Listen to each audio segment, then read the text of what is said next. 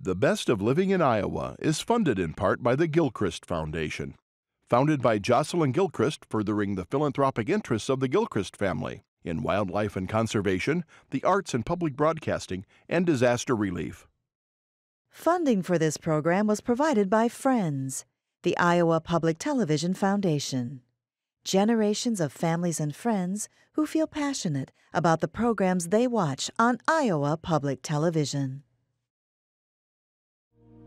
Hello, this is Morgan Halgren. For 16 seasons, Living in Iowa told the tale of what it means to be uniquely Iowan. Tonight, we honor that spirit by bringing you another glimpse into our rich heritage with a few stories from our archives.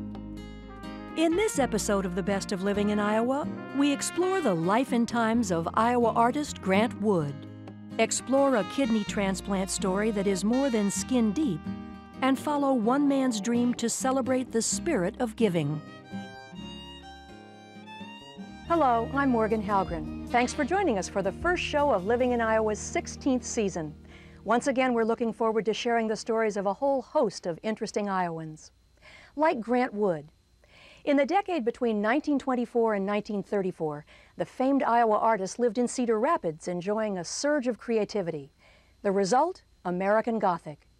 75 years later, it's considered by many to be America's most familiar painting, and it's back in its hometown as part of a once-in-a-lifetime exhibit.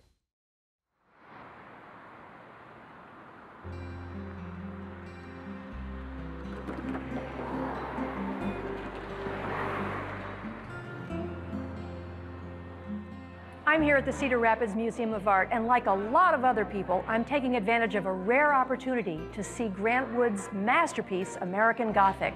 Library. I showed you the Gothic. Can you make a Gothic with your fingers, your hands? He made the Gothic window. Terry Pitts is the executive director of the museum. Terry, it's such a thrill to have the painting here. When was the last time it was in Iowa? It was more than a decade ago. It was in an exhibition at the Davenport Museum of Art in the early 1990s. Why is this painting such an icon? Well, first of all, it's a great painting. When you look at it really closely, it's just wonderfully painted, and there's a lot of detail and a lot to think about. But I also think that it's ambiguous, so people can read into it their own experiences, their own vision of the Midwest and the people that are there. There was some controversy as to whether it was a father and daughter or husband and wife, and that was actually a big controversy, wasn't it? It was. He never offered it a definitive answer, and I think that's part of the enduring pleasure of the painting, is trying to figure it out for yourself. Well, can we take a look at some of the details that we might not understand that you could explain to us? Sure. Okay. Well, first of all, it's important to notice how carefully constructed it is. Grant Wood was a master at composition, and so there are a lot of repeating things that help the eye look at this picture and see coherence. Every single thing was very carefully staged for him, because this is not a portrait of two people, it's sort of a fictional portrait of two people that he imagined owned this house with this wonderful Gothic window, which is so out of place.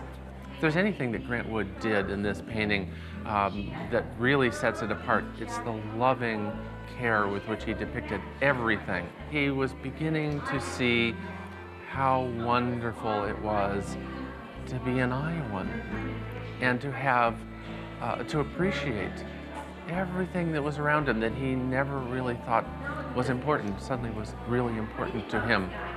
Is there any discussion about the little lock of hair that's left loose in the woman's very severe hairdo? Well, I think that's one of the wonderful little touches, and it is the little touches that make this painting so interesting to look at.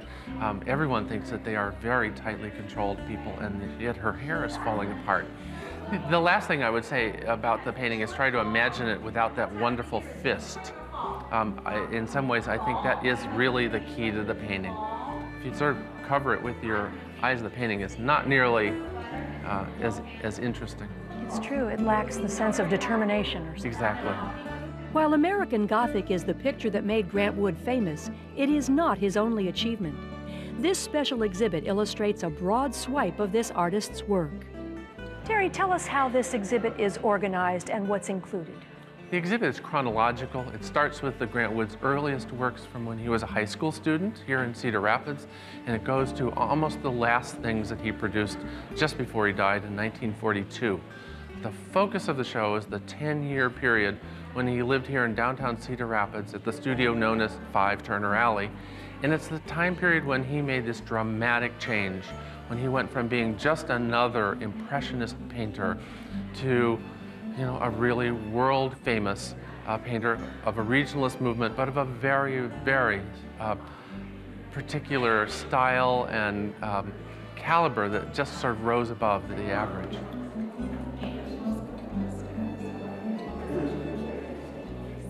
This part of the exhibition represents some of the unknown Grant Wood, the things he did for people's homes, the way he made a living, but he put his heart and soul into the commissioned works that he did. This is a pair of French doors for a private home. For other people, he did wrought iron works. This fireplace screen, very elaborate design created for a private home, and then over it, a wonderful painting called Over Mantelpiece, which he did for the owners of that home and the family standing outside in front. Amazing. What is the significance of this painting? Well, this is really the first painting he does in his new style after returning from a significant trip to Munich, Germany in 1928. A couple of months prior, he was an impressionist, but he goes to Munich and he has plenty of time to study the art there, and he falls in love with the Northern Renaissance. And this is his version of a Northern Renaissance painting done in Iowa.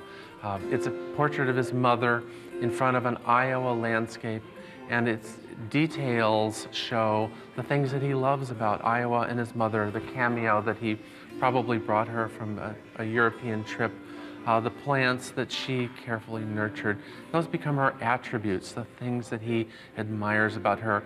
And he's attempting to tell a little bit of a biographical story through the other elements of the picture, where she lived, what she cares for, and how much he loves her. Well, it seems appropriate by his self-portrait to ask, what do we know about the man, Grant Wood? Well, we know a few things. He was a very persistent person. Throughout his career, he had to have a lot of belief in himself. He never really had much fame or success commercially for 20 years as an artist, and then it sort of was one of those cases of overnight success. He was a bit of a perfectionist. When you look at some of the other drawings like this, you see how carefully he plotted everything, very methodical. He did not produce a lot of art in his life, so he was very slow. But at the same time, he had a wonderful sense of humor. He was apparently a great party goer, a party giver, and loved to play jokes. So I think everyone would have loved to have met him. I mean, we all look at these pictures and just would like to know him more. There's more to learn about Grant Wood in Cedar Rapids. The Cedar Rapids Museum of Art recently acquired the artist's studio, 5 Turner Alley. It's just 3 blocks away from the CRMA, and it's open for tours. During our visit, we chanced upon Mindell Wagler Bushart, who told us she knew Grant Wood. She was one of his housekeepers when he lived in Iowa City in the late 1930s. Tell us why it was fun working for him. What kind of person was he? He was friendly. I never heard him say a cross word. And he was quiet.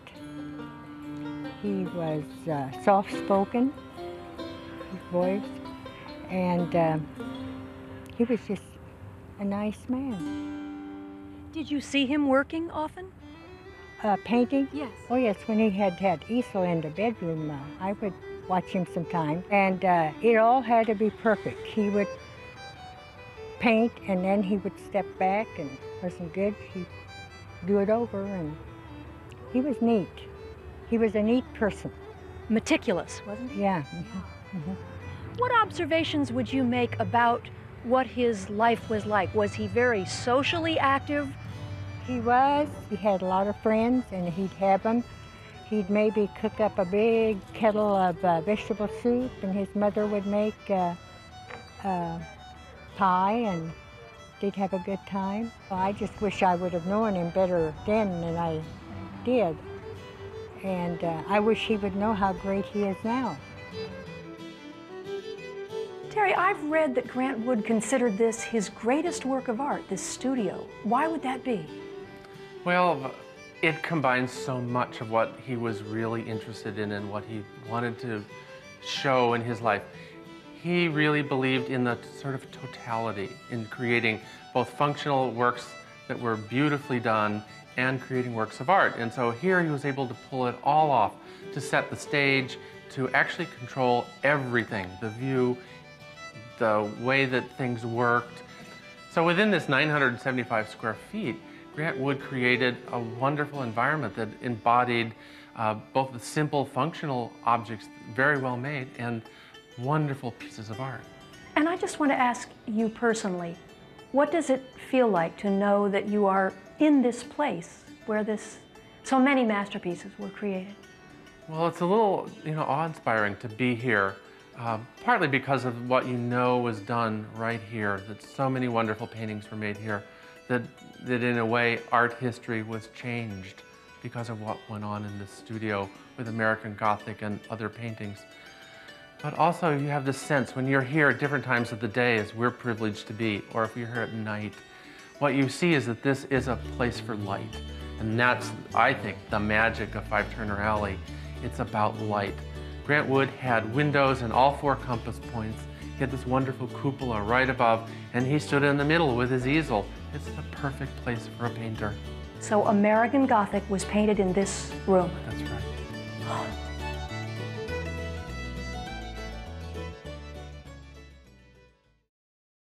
Many people never seriously consider the idea of becoming an organ donor. Maybe they figure that the chances of being in that situation are just too remote. DeWitt Pollard didn't leave his decision to chance, and he didn't hesitate for a moment when he chose to offer a kidney to his friend, Terry Buckwalter.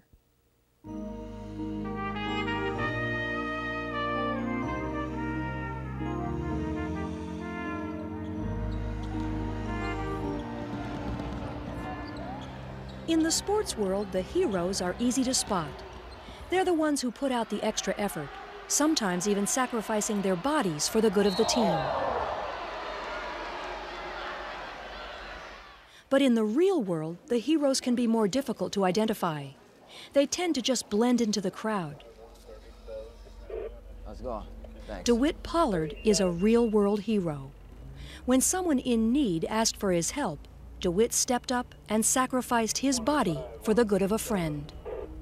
Somebody needs help, you dig in and you help them best you can, because there's 2 ways to look at things. You can complain about it, point fingers and, stand back and look, or you jump in and help, Terry Buckwalter, or Bucky as his friends call him, is the owner of the Belgrade, a popular Moline tavern in DeWitt Pollard's neighborhood. We gonna get that route back up here? I'd like to for the summer, but I don't know if it's going to happen before then or not. The two have been casual friends for 20 years, nearly as long as Bucky has been battling kidney disease. But when his kidneys failed a year ago, both the battle and the friendship intensified. Well, when I started dialyzing, I came in the bar one day, I happened to mention. I said, I'm on the kidney list now. I went to Iowa City and got on the kidney list. But I tell you what, they said it'd be about 18 months. I said, if anybody in my bar wants to give me a kidney, they can drink free the rest of their life. And I made that as a joke. And so I had 3 or 4 people talk to me about it, and Dee was one of them. Now we're even. Kidney for a glass of water, we're even. That's fair. He's the only one that came back and said that I'm really serious. DeWitt, who is more likely to enjoy a soda than a beer, made his offer out of friendship rather than thirst. That's cool, though, but no, let me know. After rigorous testing and screening, doctors at the university hospitals in Iowa City concluded that the two had enough in common to be declared a match. But their surgery would prove to be anything but common. While interracial transplants from cadaver donors are relatively common, theirs would be the hospital's and perhaps the state's first kidney transplant between a live donor and recipient of different races. I know a lot of people probably are going to make this a black-white issue, and it's really not to us. It's a friend-friend issue to us. I can't go out and wait for a black person, an Indian or Oriental or or a Latino to say, oh, boom, let me target it this way. You don't target help. When Dee told me about his kidney, I didn't think about black-white. I was just thinking about the kidney and if it'd work. And I brought up in the west end of Rock Island, which is the minority section. I was just brought up where, you know, they're just like anybody else. I mean, there's good whites, there's good blacks. While Bucky's neighborhood was predominantly black, most of Dee's neighbors were white. No doubt familiarity played a part in the decision. But while their story is certainly one of racial rapport, it's just as much about second chances. DeWitt Pollard's life got off to a rocky start. His natural parents put him up for adoption early on. As DeWitt put it, they must not have wanted a third mouth to feed. But he got his second chance when he was adopted into a loving family. DeWitt says donating a kidney is his way of giving some of his good fortune back. I was accepted by both sides of the family, and it never was part of the conversation. You know, I was a Pollard, you know, and it's that in itself is fantastic. You know that you know you're that welcome, hands down. A kidney isn't all Dee's given up. Major surgery meant time off from work, and since this type of elective procedure was not covered by his sick leave, and his vacations had already been taken, DeWitt's only alternative was a leave without pay, which meant as many as 6 weeks without a paycheck. Yep, take care. I subsidized myself by taking a withdrawal from my 401k so that I would have money in bank so I could take care of, you know, just the standard bills, you know, your groceries, your gas and light and all that stuff. But when the 6 weeks started looking more like 8 or 10, the Quad Cities turned out for their hero. Moline's mayor declared Sunday, December 13th, DeWitt Pollard Day, and a pancake breakfast attended by perhaps 1,000 people raised enough money to recoup his expenses. There's so many people reaching out, you know, doing so many nice things. It's really going well. These days, the two men's lives are pretty much back to normal. Bucky's back behind the bar, and DeWitt's back behind the wheel. 20 blue, see the 20 sign up there? First one in line. Most nights, Dee's at the gym. He's got some getting in shape to do if he plans to both play and umpire baseball this summer. On the way home, he's likely to stop by the Belgrade. Stay on it. Dee and I both like sports. He's a Laker fan and I'm a Bulls fan. Got it. Look at that. A master at work. And of course, last few years I've got him. But this year I think he's going to have me. So I'm going to change the subject and go to baseball. There are some who say people can be measured by what they do with what they've been given. There it is. Good one. Catch you later. All right. Early in his life, DeWitt Pollard was given a second chance. And what he did with it will stay with his friend for a long time. Dialyzing and your kidney's going bad and feeling miserable all the time, it just isn't any fun. And then to get a break like that to where you can feel normal again, it's just, you just can't explain it. Good guy there. He's my savior. Set me free. Yep, a lot of misery. Yep. My granddaughters, I get to see them grow up now, where before you'd never know. You never know when your time's up dialyzing. You never know how much your body can take. With him adjusting to his medicines and whatnot, and rejection medicines, that he, like I said, he can possibly get 20 years out of that kidney. You know, that's fantastic. That's what my prayers are now, you know, that it stays strong and active and that it gives him a lot of years. After almost 27 years at IPTV, the tapes in our library are like a mosaic of meaningful experiences for me. The labels trigger memories of rewarding adventures and revealing interviews, each story with its own set of lasting images and words to remember. This week we'll go back to 1991 to meet Jess Cross, who for many years managed to provide Thanksgiving dinner for thousands who might otherwise have gone without. There are a few things that happen with almost certainty in Corning, Iowa. For instance, you can count on, once the season opens, pheasant hunters being in town not only from across Iowa, but from out of state as well. You can be sure that Kay's restaurant will be packed on Friday nights for the all-you-can-eat chicken and fish special. You can also mark on your calendar the second Saturday in November as the day that Jess Cross has Thanksgiving dinner. And while that date might seem a little early for Thanksgiving, what is really unusual is the recipe that Jess follows. It begins with 48 turkeys. Next, take 180 pounds of dried breadcrumbs, 75 pounds of celery, and 65 pounds of onions, which is enough to make a whole kitchen cry.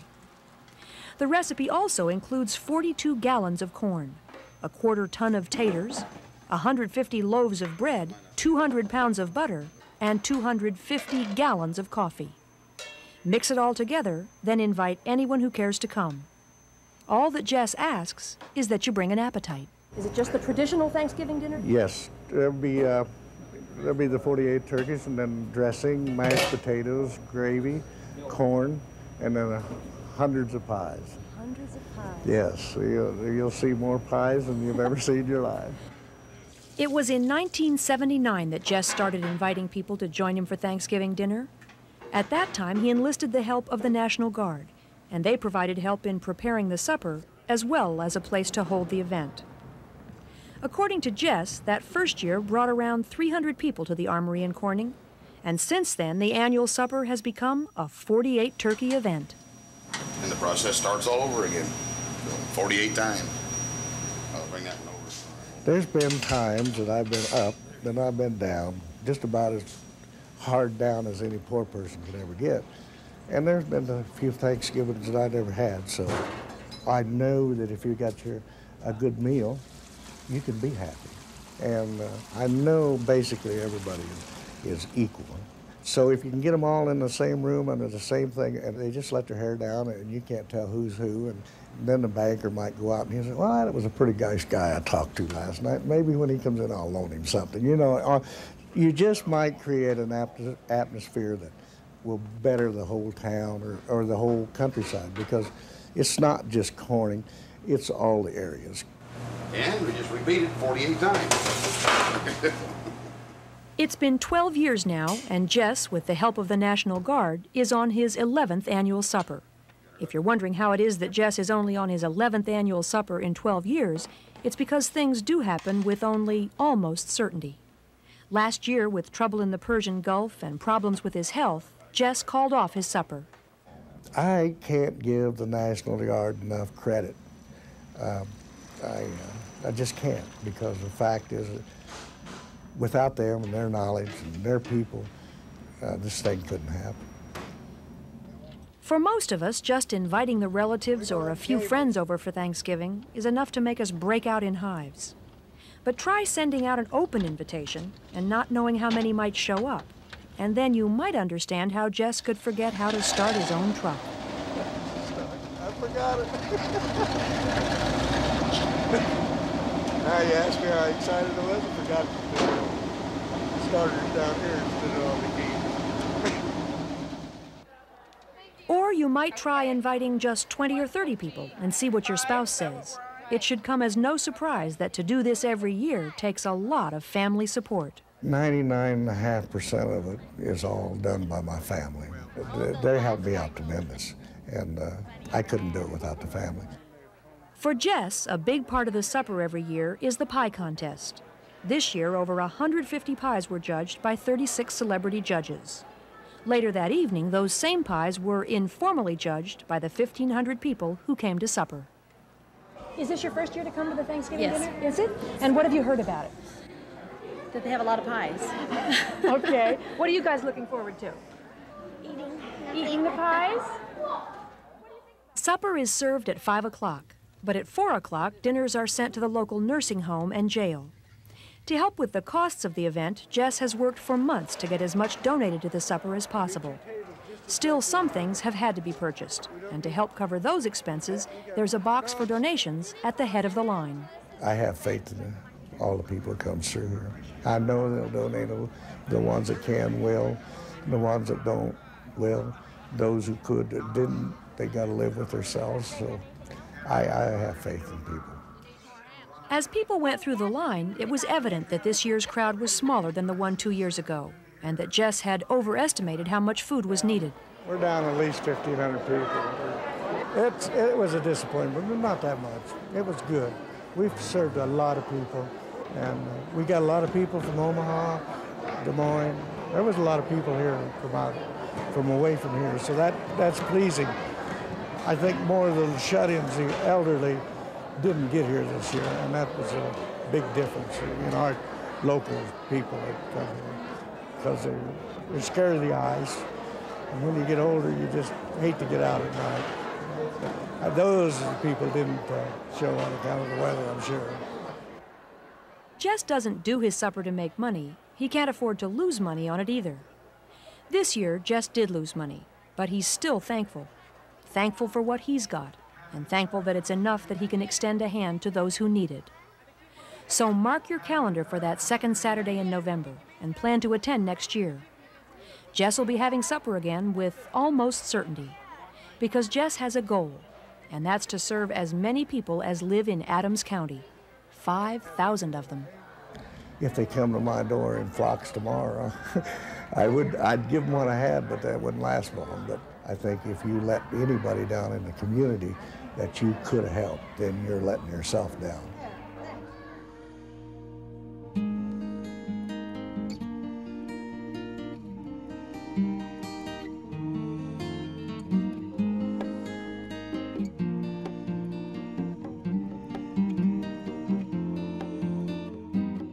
The Best of Living in Iowa is funded in part by the Gilchrist Foundation.